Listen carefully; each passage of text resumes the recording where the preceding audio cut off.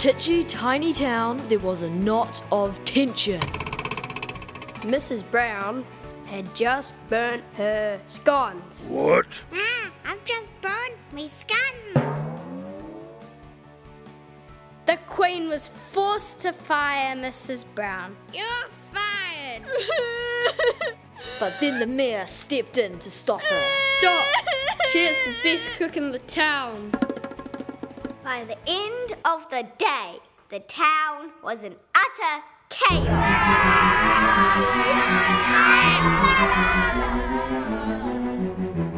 Tommy was a crafty little fella who lived down Gherkin Lane, and he had a brilliant idea.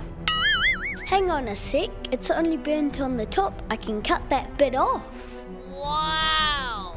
There was only one thing that the Queen hated more than burnt scones. I hate short things.